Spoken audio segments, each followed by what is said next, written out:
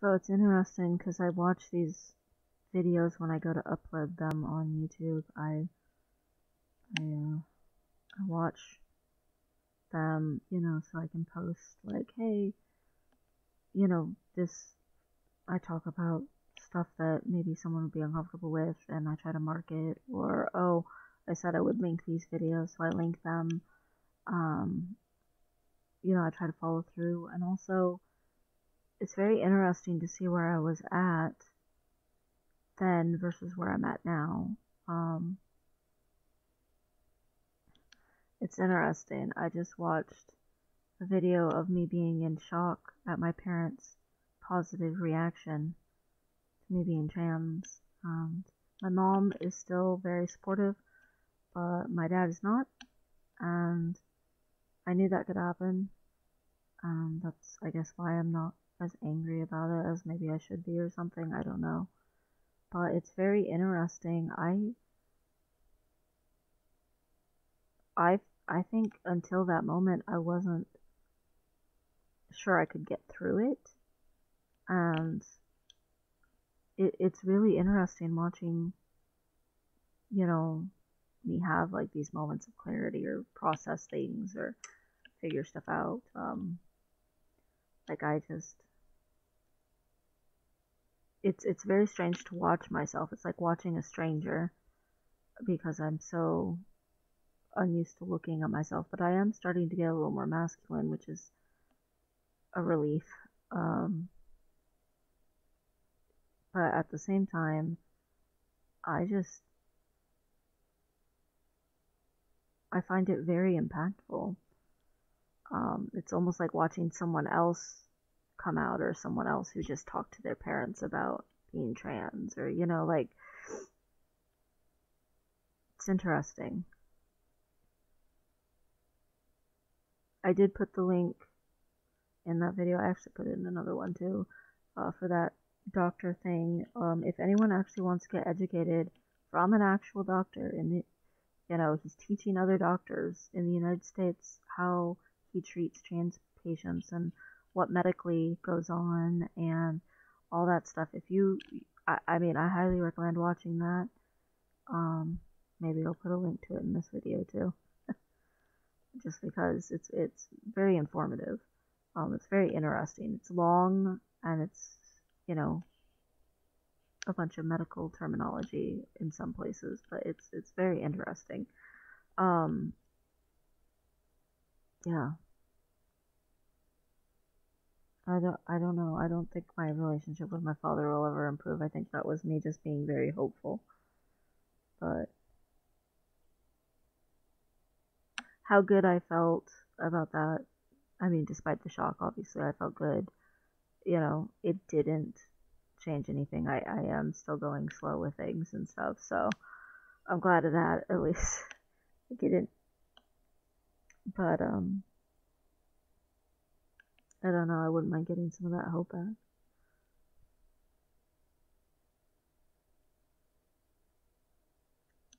I see a lot of people who, wish that they could go back in time to this or that.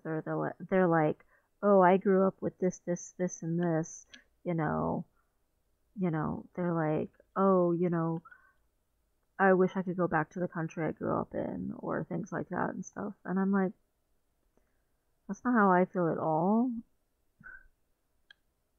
And it's not just because of like growing up in an abusive environment.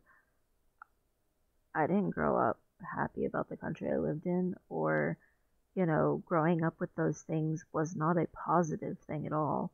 Like, I see people do the, recommending being slapped or spanked or, hit with a flip flop or a switch or whatever.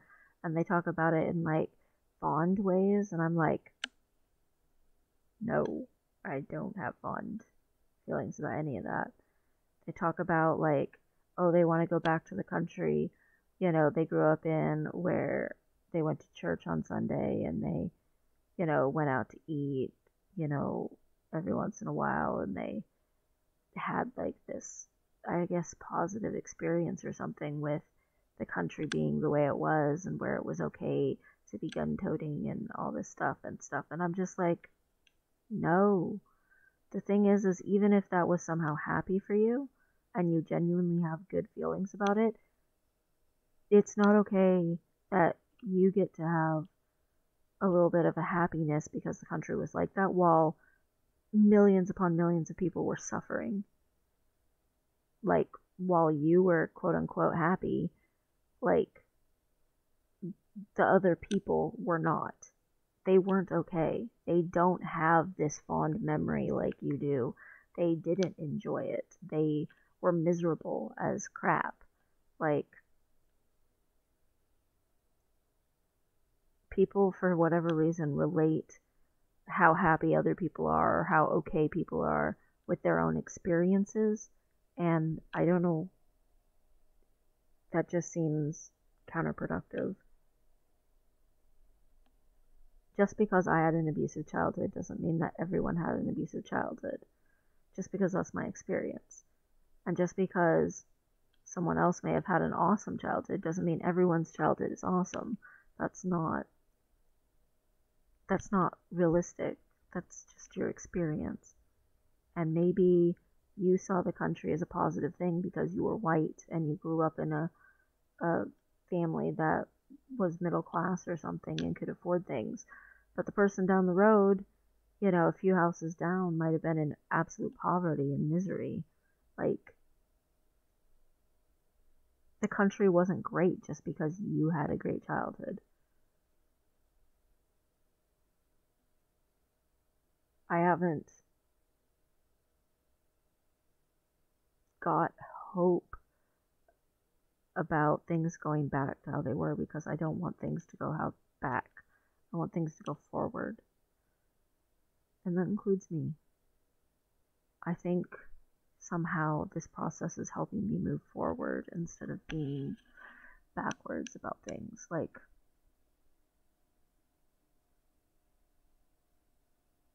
for me personally, it's like I'm moving forward.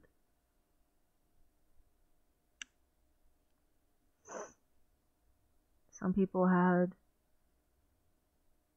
things and I was just so jealous of them, and I don't want to continue to be jealous. I want to have the things that I actually want to have. I don't think that that's terrible. I think more people should get to have a happy life. It's sort of tragic that there's so few people who actually got to have a happy life, and it's also so tragic that that's what they called happiness. Like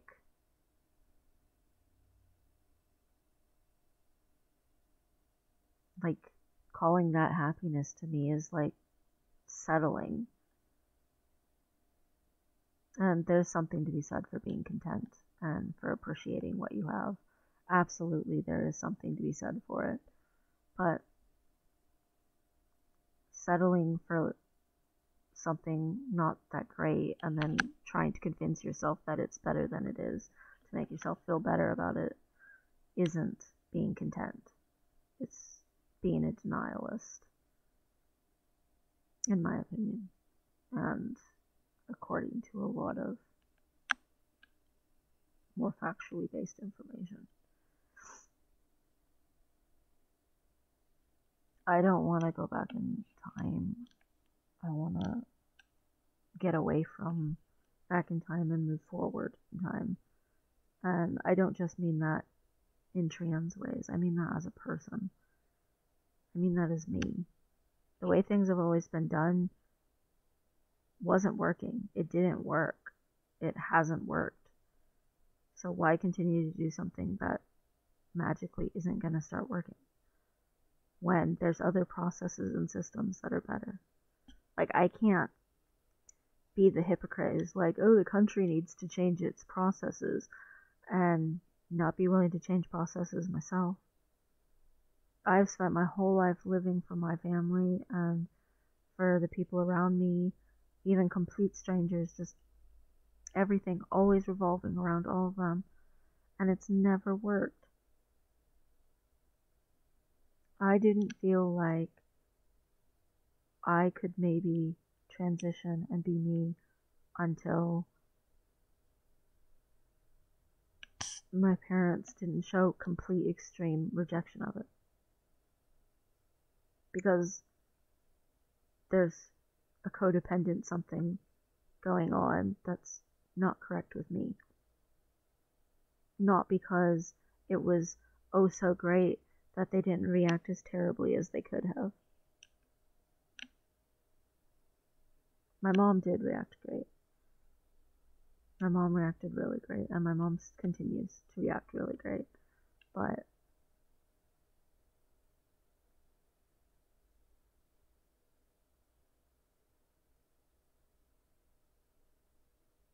it's being dishonest to myself.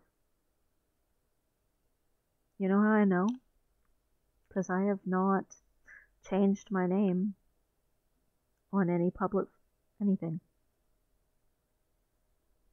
Like Facebook and shit like that and stuff, you know? I haven't changed my name. I haven't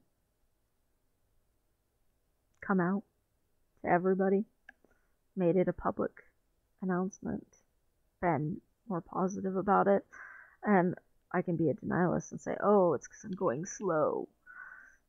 And part of me is going slow, but that's not why I haven't done it.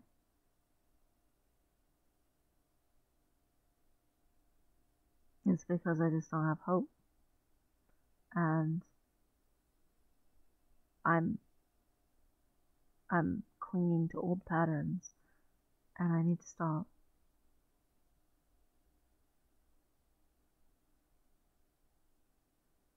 I have tried my whole life to be a good person. I have tried my whole life to be a person of character, and it's never worked. I've never been enough, ever. I've never been enough.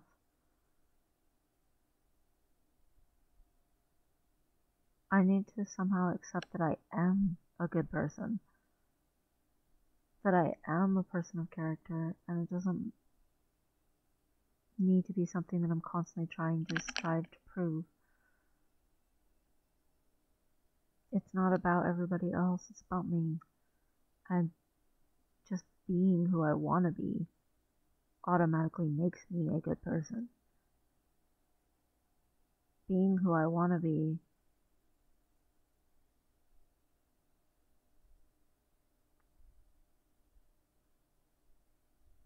means that there's some people who just aren't going to be in my life anymore. And I got some part of my, I guess, identity, some part of my well-being, my security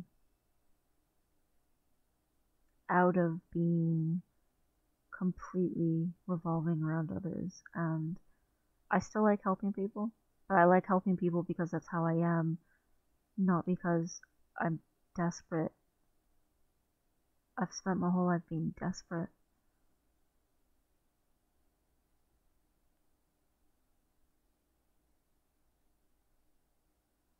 I'm trying not to be anymore. Because therapy for me, finishing my therapy, oh, it's about trauma and blah blah blah for some people, but for me, it's about getting to myself, and I can do the transition later if I need to wait on transitioning, even if the world is taking away trans healthcare and going backwards and being stupid, and I'm scared of that. I'm scared that I won't be able to transition later because it'll all get taken away. But even if somehow that happens, I don't want to transition and not be me. And being me isn't just being male. Being me is being not desperate. And some desperation won't change until I am male, because that's what gender dysphoria is and does. And after half of these videos, I go have a panic attack because I mentioned it. And I'm trying to be all like calm and collected on the video, and then I just end up crying on the video, and then dissociate a little bit, and then the video ends, and I'm dissociating, and then all of a sudden panic attack time, yay! And whatever, because how dare me try to process me. But I think part of the reason I can't identify me sometimes is because so much of my identity is caught up in taking care of everyone around me and tiptoeing around everyone around me, not just my masculinity. I've come to the point where I'm pretty much in acceptance that I'm a dude. That's not as much of an issue as it was, 2-3 months ago, even, when I very first ever started considering it years and years ago. Like, I mean, I've come to some sort of acceptance of that. It's important for me to be a man.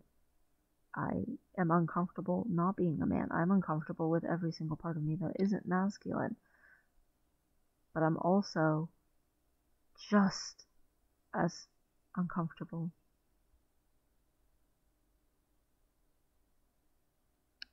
with everything in my life revolving around people and not me. It's just as not okay.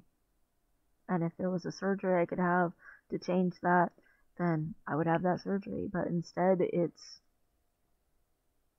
therapy, and it's getting to know yourself, and it's watching videos of yourself talking to yourself and remembering how you felt at that time, and looking at yourself and seeing yourself honestly and not trying to run away from it. Because it's not the past that anyone is looking for, even the people who say that they are.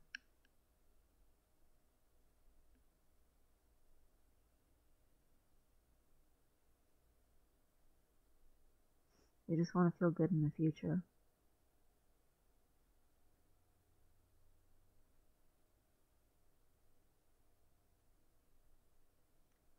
I am going to try to hope that one day these videos that I'm making to myself, of myself, blah blah blah, someday they are more hopeful. Maybe I'm not very hopeful now, and maybe that's a struggle for me now. But maybe someday not. Maybe that's just where I am right now in my life, is this darker place, but I need to hope that it's not always going to be that. And I don't just mean that I'll be a dude. I mean, I'll be a dude who doesn't live for everyone else every second of the day.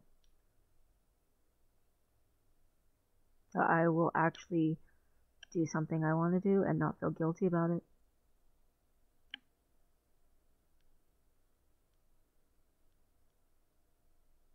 Just as much as someday I want to actually be able to feel a physical change. I want to feel that too. And I used to be worried that me transitioning was me trying to fix my life, or me trying to step into some better life or whatever. And it will be a better life.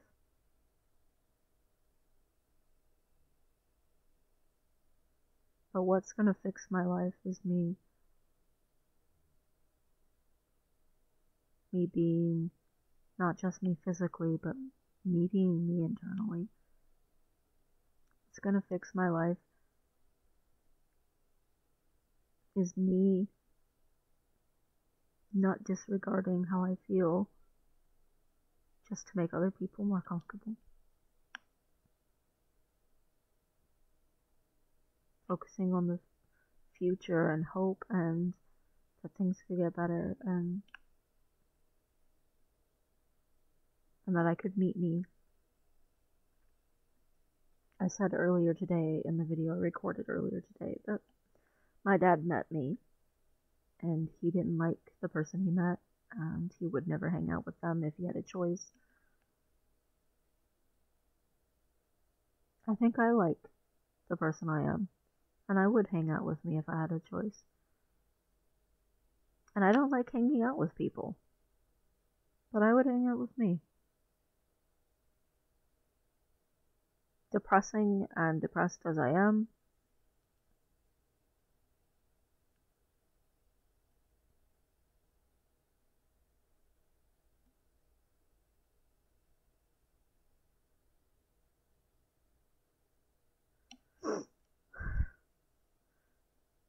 I haven't been able to say that almost at all in my life, so that's something. And being able to say that gives me hope. And hopefully I can hold on to that. And it might not be a very big thing, but I don't know. It feels like some sort of breakthrough for me. I've been worried before about doing these videos and posting them and being like this and stuff, but honestly, watching these and looking at them and seeing myself grow, I'm glad I did this.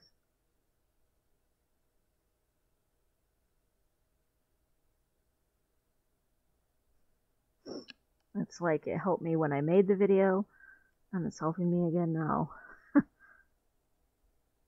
Who knows, maybe someday, like a year from now or a couple of years from now, I'll go back and watch some more of them again, or, you know, stuff like that, and it'll help me again. Keeping a record of my raw meeting myself. Hi, me. You're not bad.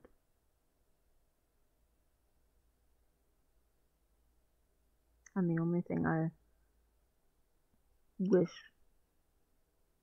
could go back and all that is that I wish I would have known that I'm not bad sooner.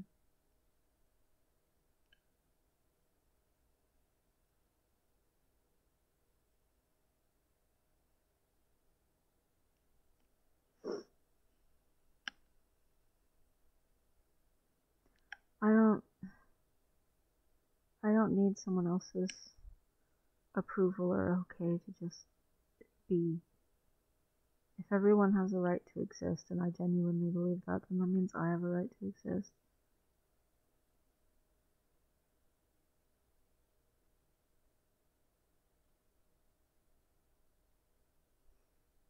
And that's important.